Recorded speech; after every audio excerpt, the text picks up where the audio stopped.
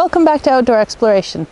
I decided today, since we have had some nice frosts finally, and even almost kind of a deep freeze where it got to about -8 overnight. That was a week or two ago, but that changes some things in the forest. So I thought we'd come exploring around the lake here and find some winter fruits. Specifically because the rose hips get ready at this time of year. But the first thing I found on my little walk is snowberries. They're not edible, but they're sure beautiful. They're all over pretty much the whole province, if not maybe even up north, I'm not sure. But down here, they're everywhere this time of year, and you can see them, you know, brightening up the trails. And when I was a kid, we used to call them pop berries, and I'm going to show you why. So, they're basically spongy inside. So, you can pop them. Here's how it goes. Did you hear it? And then you can, once they're popped, you can see the little sponge inside them, which is, it's a bit goopy and damp, but this sponge is the reason that they pop, because basically it's holding and trapping a bunch of air inside there with the berry flesh. So when you pop it, it pops like a balloon. Yeah, pop berries, more commonly known as snowberries. Let's go for a walk and hopefully find some rose hips.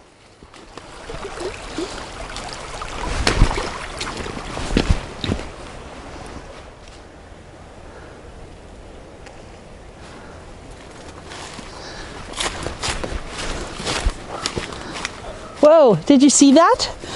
I was coming here to see the ducks out there. I can't even tell what they are from here, but there had been what I think were some coots back there. But anyway, as I came up here, the heron flew up out of the grass.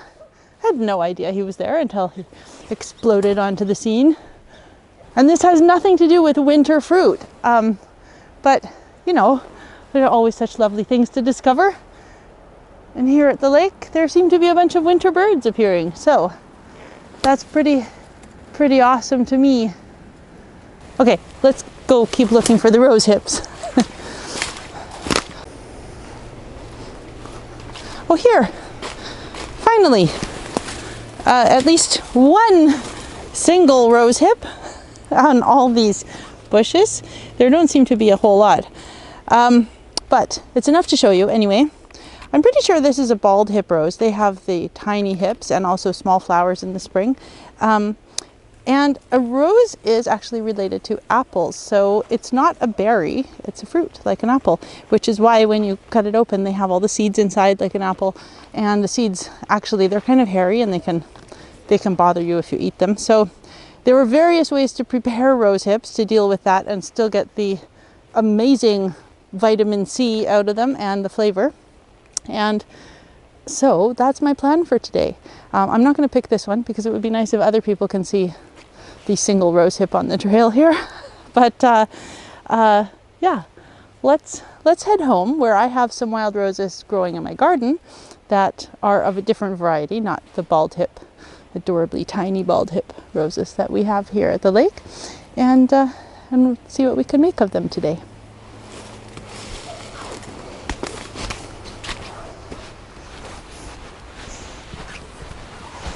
So back in my own yard, I have this wonderful, gorgeous rose bush that my partner actually gave me as a gift from the interior where my parents used to live at the time.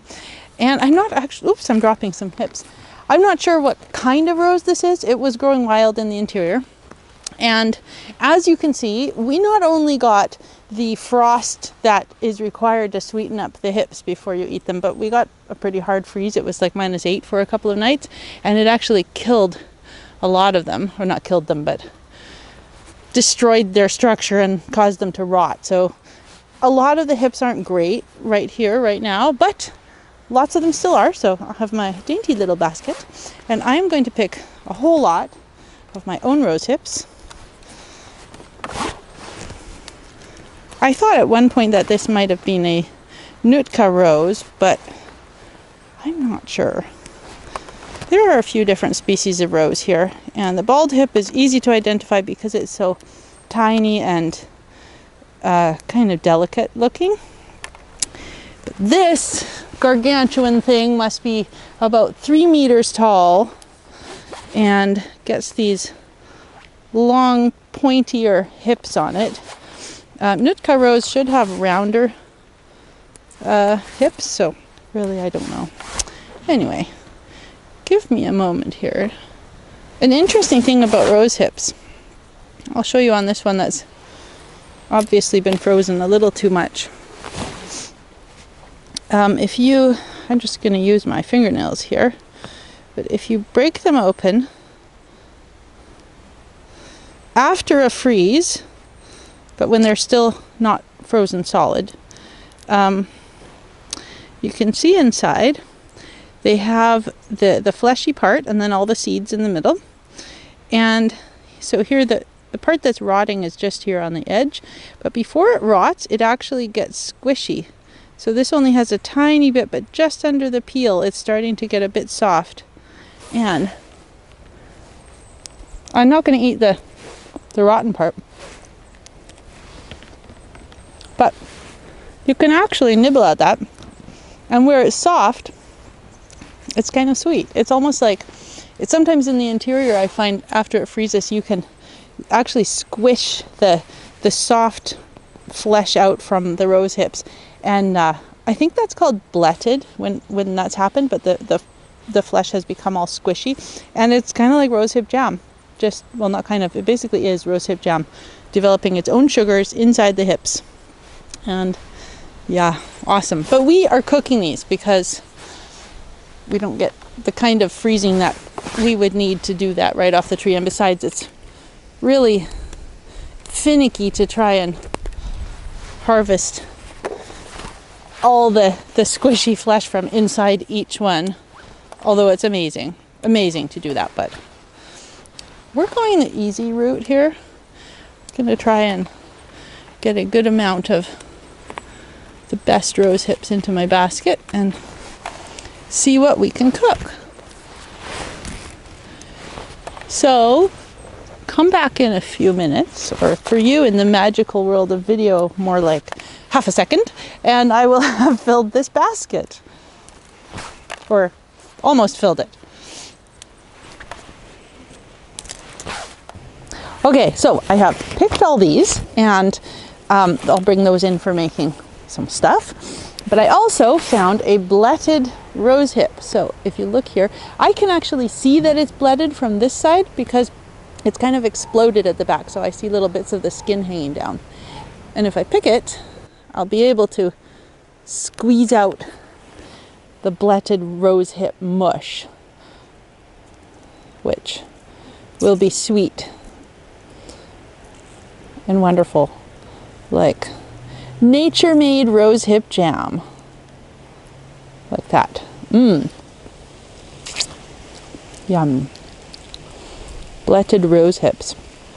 So I'm going to take all those non-bletted ones I've picked inside and see what we make. See you in a second.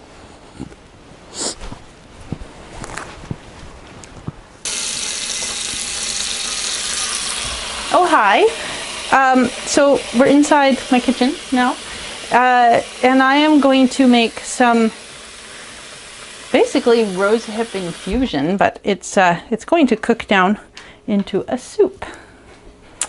So I just start some water cooking, and this is actually something I've never made before. My mother-in-law just mentioned it to me, and it's so exciting. I've made rose hip jam and jelly and syrup. That's the best. Awesome. You can eat it on snow for snow cones in the winter. And rose hip soup turns out to be pretty much the same thing. Well, the same as the syrup, sort of, but in a less sweet, more soupy thing. And then today, my Auntie Lydia was telling me that it's a Hungarian thing, apparently, to eat fruit soups, dessert soups. And so yeah, this is interesting and exciting, and I'm going to try it. I'm also going to include a recipe for this, which is unbelievably simple, and you're going to see it right here in the book I'm making for, it's called Wild Art Through the Year. It's all activities that kind of take you through the year. And this is truly one of my favorite November activities. So, processing rose hips. Haha. So the reason I don't make jam is because in order to make jam, you would have to, here I'll take a big one, cut them up. You don't want to eat the seeds because the seeds, if you look in the middle, are most of the actual fruit, and they are, you can kind of see they're hairy, and they bother your stomach. They bother my mouth. I wouldn't eat them at all. So if you want to make jam, what you have to do is, it's harder with this. I should have used a little butter knife, but you need to hook out all of the seeds and use only the fruit part. My finger works better than that knife. So you're left with that. And it's just so much work. It's delicious, but it's a lot of work. So that's not what we're doing today, and not what I usually do. But if you do that, you can actually, you're eating the whole fruit instead of just getting the flavor cooked out of it. So that's that. I have a bowl for the fruit, a bowl for the waste, which in this case is the seeds. And basically, how you want to do this recipe is, how you want to process rose hips in general. Whether you take the seeds or not, out or not, just depends whether you're making jelly or a jam where you would want the flesh.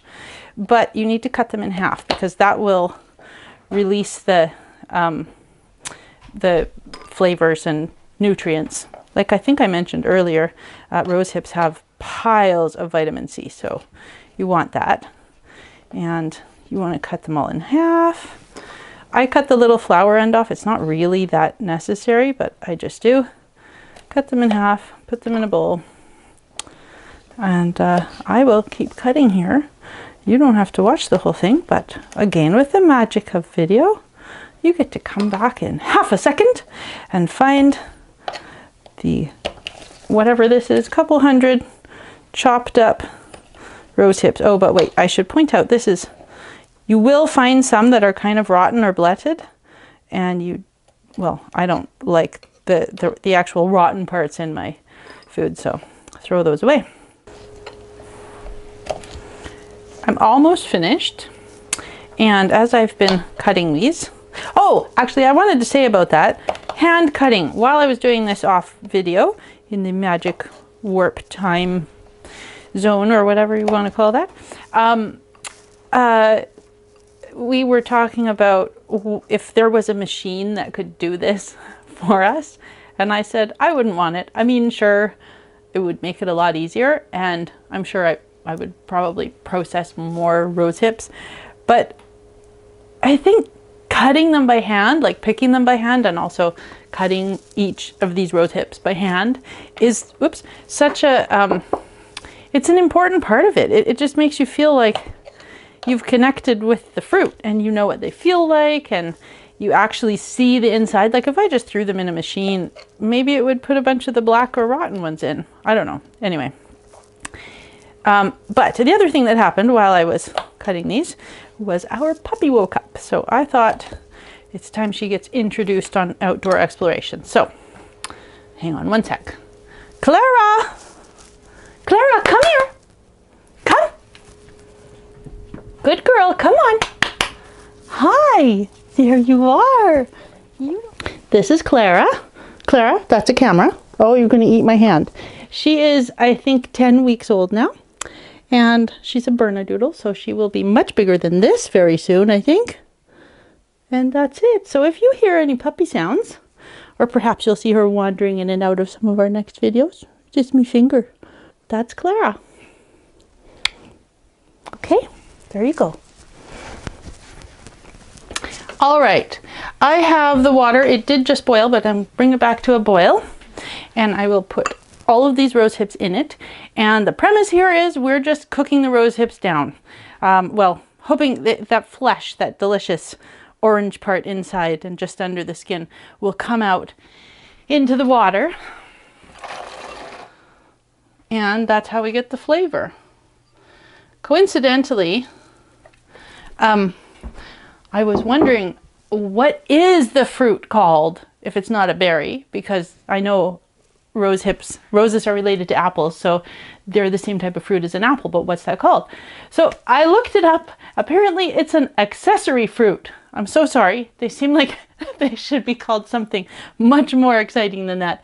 But yeah, accessory fruit, and that has something to do with the way it grows, which I can't remember right now, but it has to do with whether it grew from below the ovary or if the ovary became it or something like that. So anyway, apples and rose hips are accessory fruit.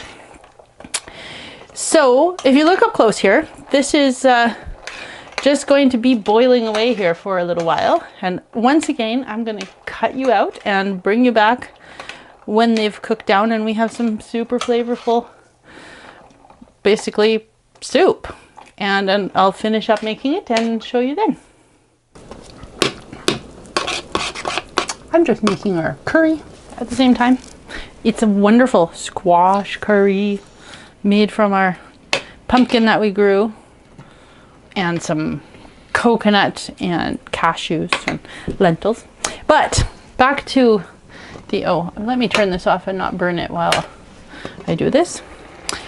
Back to our rose hips, which you can see are getting beautiful here. I'll take them off the heat so they quiet down a bit, I guess. Basically, I have been mashing them a little in here, a lot actually, with this potato masher. You don't want to put them in a blender or anything, because then you would blend up all those hairs from the seeds, and we don't want all those. So basically I just mash them, and I've been adding some water once in a while just to make sure it's still, you know, wet enough. We don't want it becoming a dry pulp. That would be bad. But basically, when I'm finished mashing all this, all the pulp, which, you know, is pretty hard right now, but if it was frozen like those couple of bletted ones, it would be soft.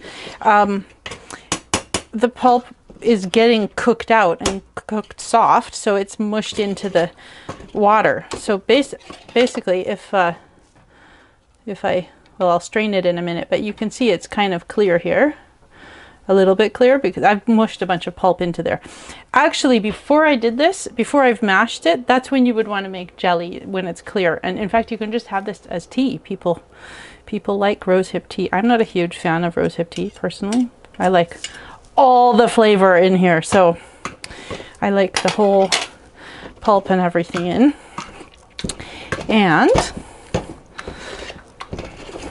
But basically, for soup or a jam, this is what you can do.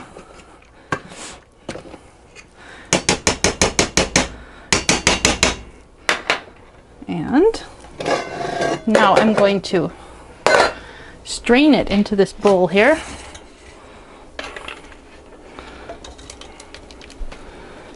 Basically to get, it's the seeds we want out, but of course a lot of the skin and flesh will be taken out by this process too. But that's the sacrifice we make for not having to hand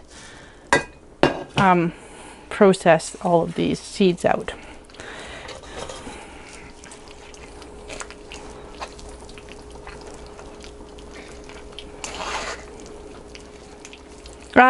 So I've squished out most of the water. Well, not water, but juice, I guess. And you can see it in the bowl. But, whoops, there's just a lot of pulp left in here. So in order to get that, because why waste pulp when we can use it, I'm going to throw it back in the pan here and add some water. Actually, I'll add from the tap because this is empty. Just enough to get some more flavor out of it. Bring it back up to a boil. and kind of squish it. It's pretty squished already, but mix that all around, and we're going to get more of the pulp out. You can see it. There are far more seeds to pulp than there were earlier, but we're aiming for way more seeds left than that and way less pulp. You can see it getting all pulpy as I mix the water in. And I'll strain it again.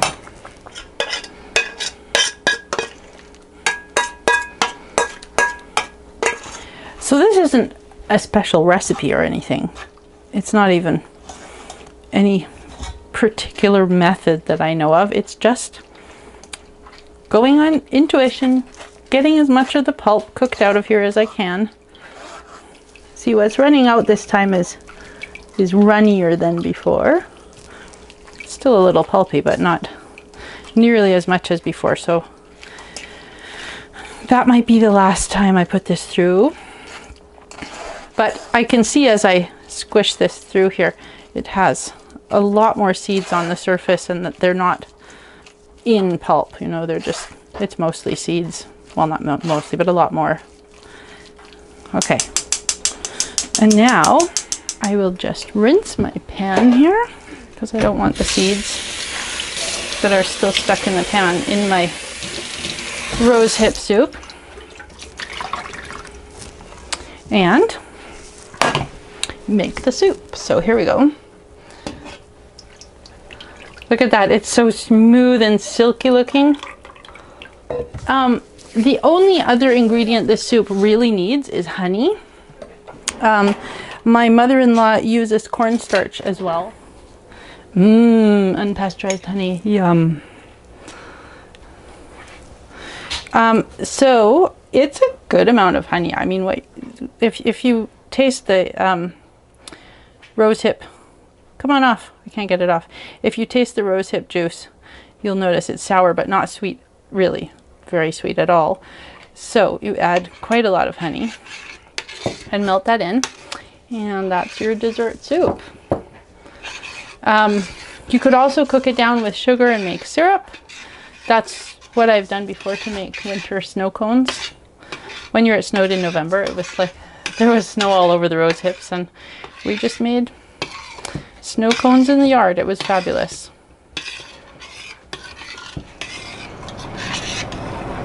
Okay, I've cooked this down, and now it is just the way I like it, but I've decided to show you how it looks if you do put a starch in it.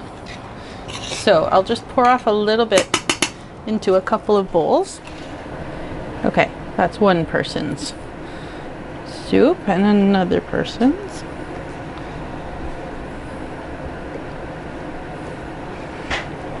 All right, and if I want to thicken it up,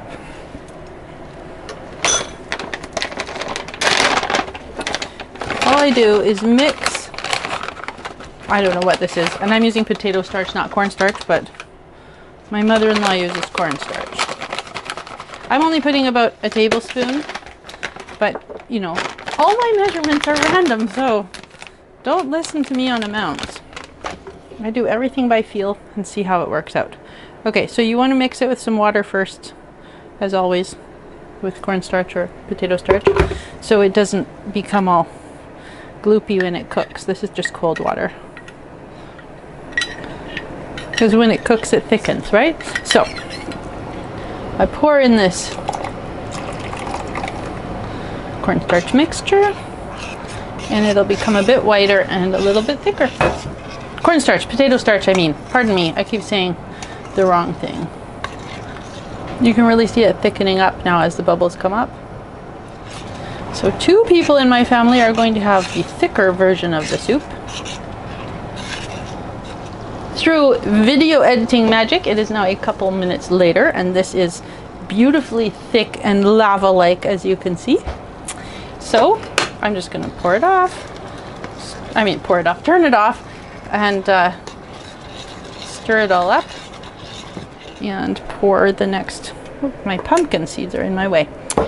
Pour the next couple dessert bowls. This is way too hot to eat, so we're going to have our curry first, and then we'll have this for dessert. It has the perfect balance of sweet and sour and fresh and vibrant, and never mind the perfect color. Seriously, it's so gorgeous. So that is it. I hope you find some rose hips in your area, wherever you are, and I hope you harvest them and either make yourself rose hip tea, rose hip syrup, and snow cones when it snows, rose hip soup, so many things, rose hip jelly, jam. Oh, by the way, you can make candy by just taking this, what we just made here, and adding in some melted either agar powder or gelatin, and you know, thickening it up, and then adding something to gel it, and end up with rose hip jelly. Like, I mean, candy type rose hip jelly. Yum. Okay, happy exploring.